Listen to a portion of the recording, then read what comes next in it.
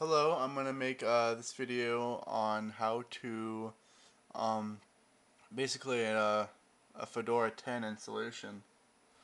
So yeah, just go over to install hard drive. It's right there. I don't think I can focus with it that good. I just clicked it, but it's going to take a minute. Alright, and here's the Fedora installer. Just go down to next. America, so I speak English, so US English. That's your host name. That's the next. New York, that I live Eastern. Root password. Type that really quick.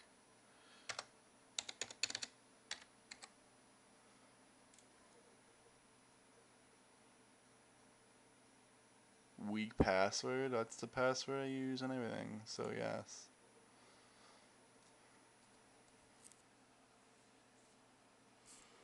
Select the drives used for this installation.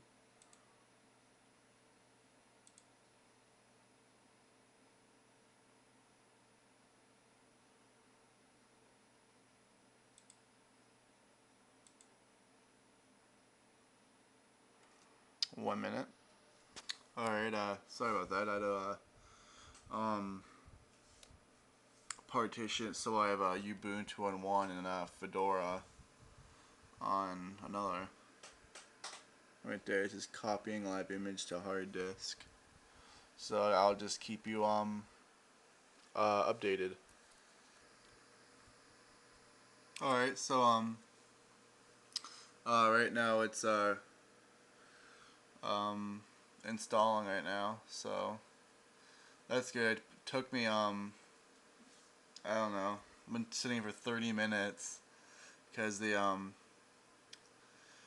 I pressed install and then it would go to a screen where it said a bug has been found, please report. So I was trying to get my way around it, so I ended up rebooting my computer, and then finally it's working, so that's good.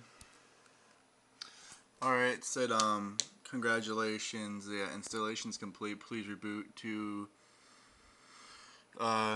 use. So it's 4 o'clock over here, and my cats are completely tired, so I'll reboot and I'll show you what it looks like. It basically looks like that, but without the screen. But alright, now I'm at the setup agent. Alright, I've typed my password and you would log in, and there you go.